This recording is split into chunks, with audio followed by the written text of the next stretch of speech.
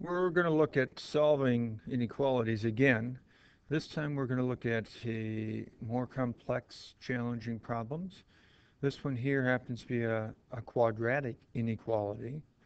Typically, if you're solving an equation, you'd want to set it equal to 0. So that's what we're going to do here is we're going to get 0 on one side. Then we're going to go ahead and factor this. If it didn't factor, you could use your quadratic formula.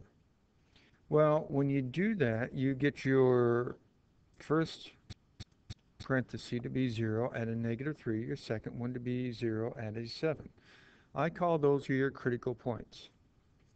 Your -3 and your 7 really divide your number line into three regions. One of those regions will work, or two of those regions will work, and we just got to figure out which regions will work. So all I'm going to do is try a number in each one of these regions to see what works. So let's go ahead and try a number over here to the left of -3. So let's try -4. -4 plus 1 is negative. -4 minus 7 is negative. And a negative times a negative is a positive. And a positive is not less than 0. So to the left of -3, you're not going to shade. Well, we're going to go ahead and try the same thing, but now we're going to try a number in between. Well, the easy number to try in between would be 0. 0 plus 3 is positive. 0 minus 7 is negative. And then a positive times a negative is negative, which is less than 0. So we tried a number in between, made it a true statement, so we're going to shade there. Now we're going to try a number to the right, say 7. Try 7. 7 plus 3 is positive, or not. Why did I try 7? We've got to be to the right of 7. Sorry about that. So we try 8. 8 plus 3 is positive. 8 minus 7 is positive.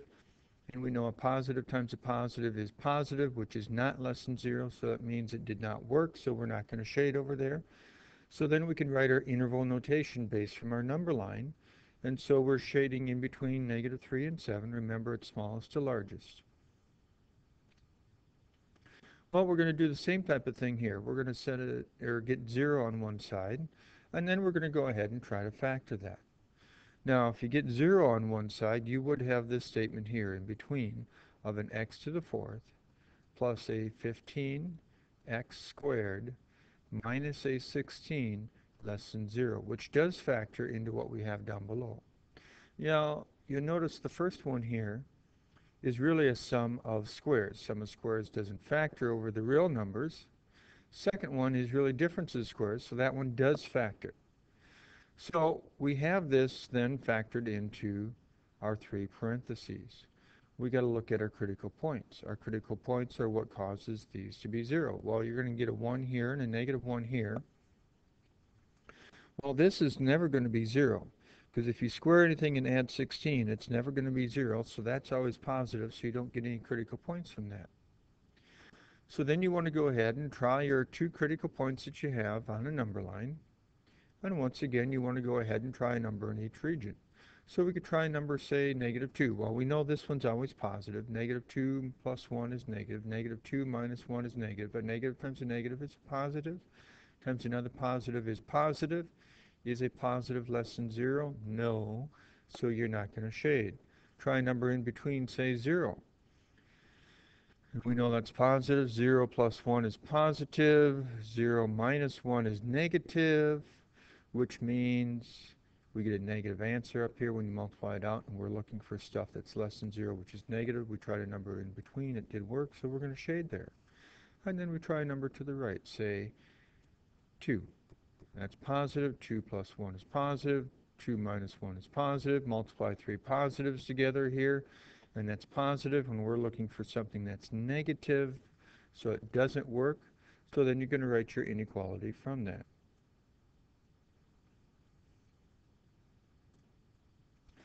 Well, we're going to go ahead and do the same thing here. But the only difference is, since we have variables in the bottom, you got to be careful about what causes the bottom to be 0. Well, the bottom does factor. What causes the bottom to be 0 also end up being critical points. So we have our critical points of a 3 and a 4, and they are what cause the bottom to be 0. And I would note that because we need, or when we do our number line, we know that we can't use a 3, a negative, oh, we got a problem here. Yeah, it's a positive 3 there, so sorry about that.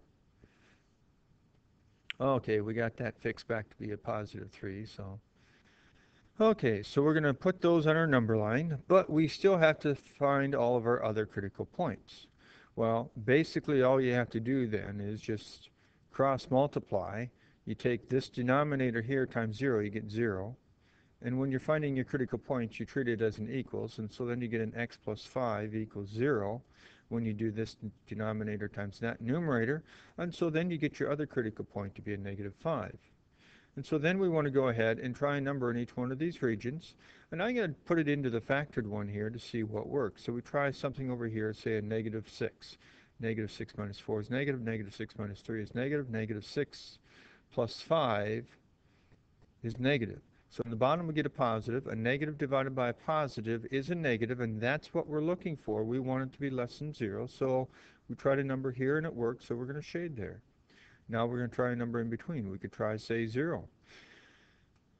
We get a negative and a negative, and then we get a positive. So the top is positive. The bottom, when you multiply it out, is positive. A positive over a positive is not less than 0.